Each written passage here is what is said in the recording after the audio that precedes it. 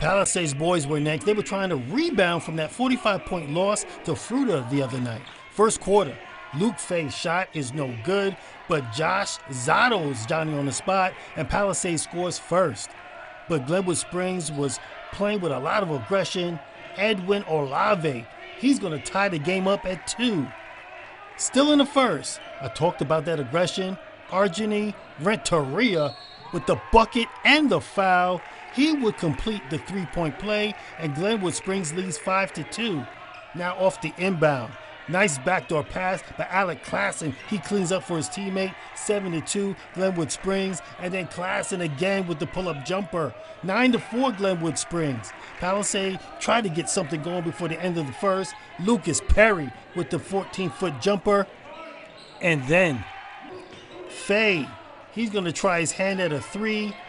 And Cyrus Lawrence will bail him out with the putback. He was also fouled on the play.